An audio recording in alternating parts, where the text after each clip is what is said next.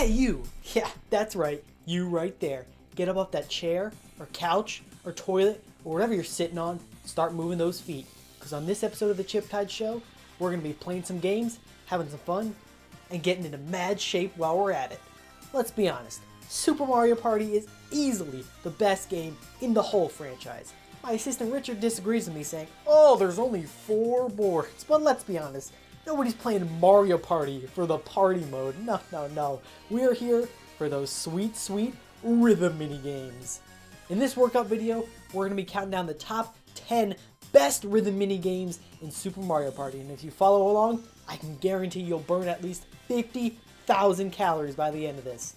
It's science, just trust me, don't look it up. So, without further ado, let's get the groove on.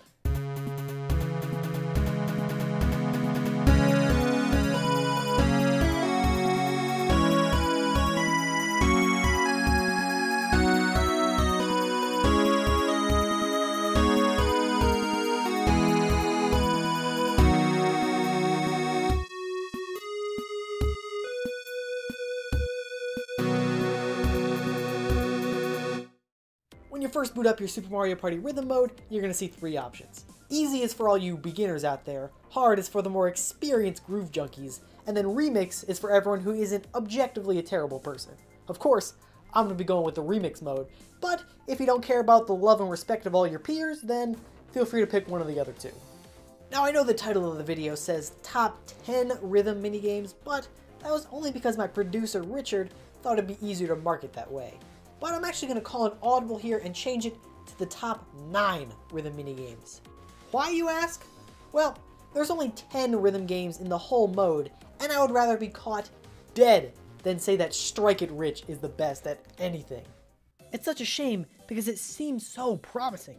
Jumping in time with the most iconic song in the franchise and doing what Mario does best? What could go wrong? A lot, apparently. These games and this exercise program is all about getting into the groove of the song, letting the beat work its way into your very soul and burn all those calories from within. That's not the case here. There's a slight delay between when you jump and when you hit the block, so if you want to hit the block on beat, you have to jump a tiny bit before the beat in the song, and that's a big no-no. If a rhythm master like myself can't reliably hit on beat, that's the sign of a bad game right there. Remember kids, if you're bad at something, always blame the game. For that reason, I'm not even going to talk about this game or just make it in a top 9. Simple as that. I would never do this game the service of giving it its own whole segment in a video. Wait.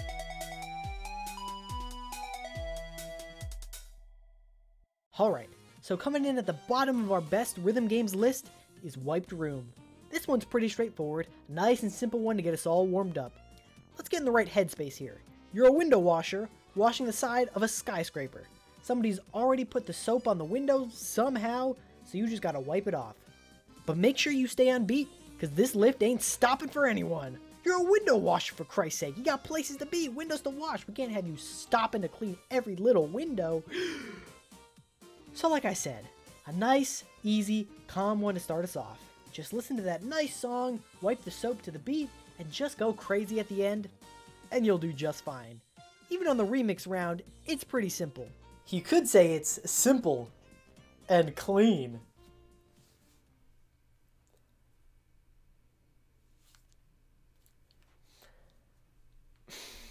That's a Kingdom Hearts reference for y'all. Doesn't really apply here, I guess.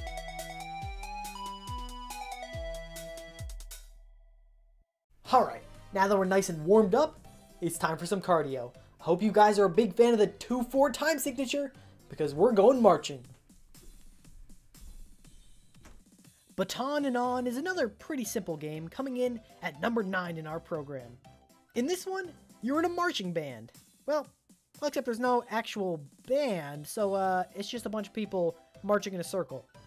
Still pretty cool, I guess. But you're not just marching in time with this one. Oh, no. Sometimes you have to stop in time, too. Now you're probably thinking, well, this isn't so bad, but be wary, because this is easily the longest game of all of them. Or at least it feels like it. But, it's still pretty fun, I guess. Look, If I'm being honest, this one probably should come in at number 9, except for the fact that you're marching in front of a bunch of toads and being led by the absolute legend that is Toadette. So you know what? I take it back. This is number 1.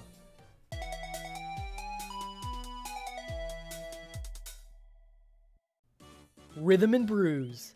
Alright, now that we're nice and warmed up, it's time to get into the fun stuff. This one's classic whack-a-mole. You wait for the mole to pop up, and you smack it in the head with a hammer. Seems like this game is all about reflexes, but if you wait for the mole to pop up before you swing, you'll miss it for sure. You gotta feel the groove. Let it flow through you. Know when the mole is going to pop out before even it does if you want to succeed. Ignore the clearly distressed look on Monty Mole's face as he's forced to concuss his brethren over and over again. He loves it. In fact, he's so excited to play that he keeps jumping the gun and hitting it early when I know I'm hitting it on beat. Come on, Monty Mole, get your head in the game. Bad choice of words there. The best part about this game is the last mole, which comes rocketing at you, screaming, "Come on, do your worst." It's pretty hard to get it on normal mode, not to mention the remix, but if you become one with the hammer and manage to nail it, whoa!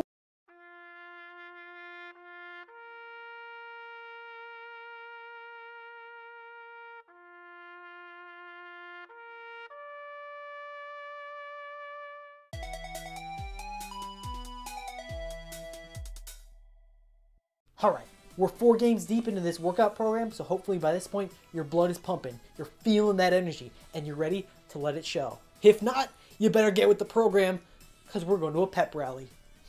In this game, you can live out your wildest fantasy of being one of those jerks at a sporting event who brings a massive sign and blocks the view of people 4 rows behind him. Oh, if this is anything like the high school pep rallies I've been to, they're not missing much. By this point, hopefully you've gotten pretty good at feeling the groove, so you should have no trouble coordinating your sign movements here. That is, unless the people next to you blow it every single time and mess up my rhythm. Peach, so help me God, I will smack you with this sign if you don't start pulling your weight. Tweedledee and Tweedledum, that goes for you too. How are the people going to feel the pep if we can't even lift signs to the beat of a song? At least the toads never let me down. Look at them. They're like a well-oiled machine.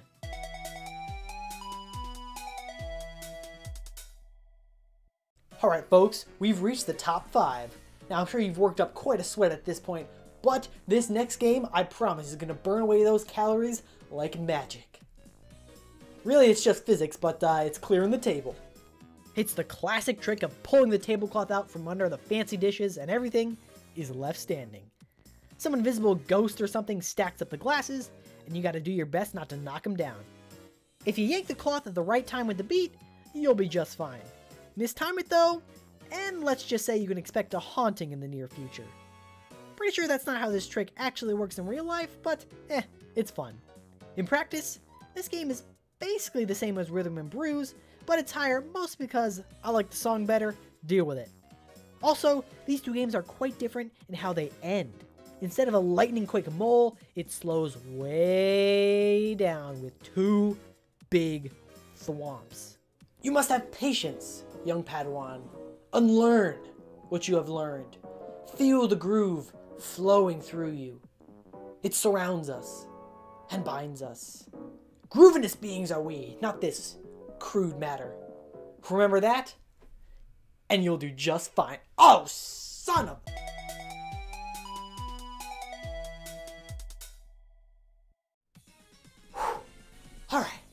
Alright, we passed the halfway mark of this workout, so now we're getting into the real good stuff. Coming in at number 4, we've got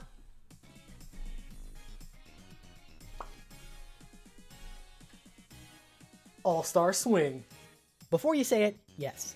The only reason I like this one as much as I do is because it reminds me of Mario Super Sluggers. Sadly, you can't play as Purple Toad, but hey, I'll take what I can get.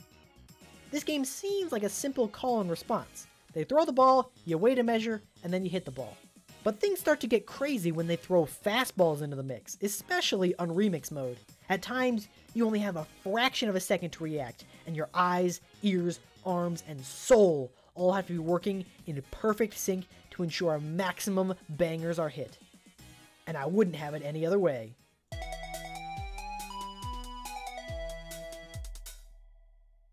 Do you like fruit? Yeah, it's good for you. Got some nice natural sugars in it. And no, you do not like fruit, because starting off our top 3 is Take a Stab. Yeah! This game is pretty similar to the last one, except instead of baseballs, it's fruit, and instead of bats, it's swords. Which, let's be real, if you play baseball any other way, you're wrong. I'm ranking this one a bit higher than All-Star Swing because I like the beachy aesthetic and song a little more, and also, I'm really freaking good at it. I can skewer fruit on beat like no tomorrow. Don't let anyone tell you I can't. In fact, if there's one thing you take away from this workout program, it's that fruit is terrible, and if you ever see some, you should grab the nearest sword, or spear, or sharp object, and skewer that sucker to the beat of whatever song happens to be playing.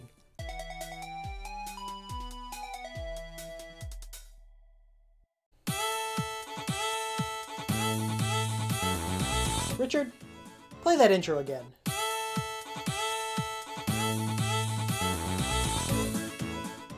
Need I say more?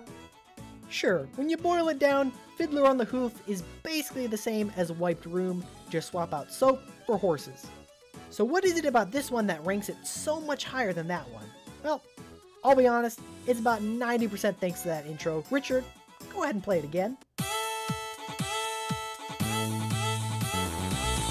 But also, while a majority of the game plays exactly the same as Wiped Room, the ending few seconds is really what makes this one for me. Instead of a line of soap where you can just flail your arm around as fast as you can and get it all, this time they hit you with a series of rapid fire circles and you have to hit them all on beat. It's hard enough in normal mode, but when it comes to the remix, if you're even a fraction of a second off on the first one, game over. Thanks for playing. But on that rare occasion where you do manage to nail every single one, unreal. I don't have any footage of it because I wasn't able to pull it off while recording, but to be honest, video doesn't do it justice. It's just something you gotta experience for yourself. And on that note, Richard, hit that intro again.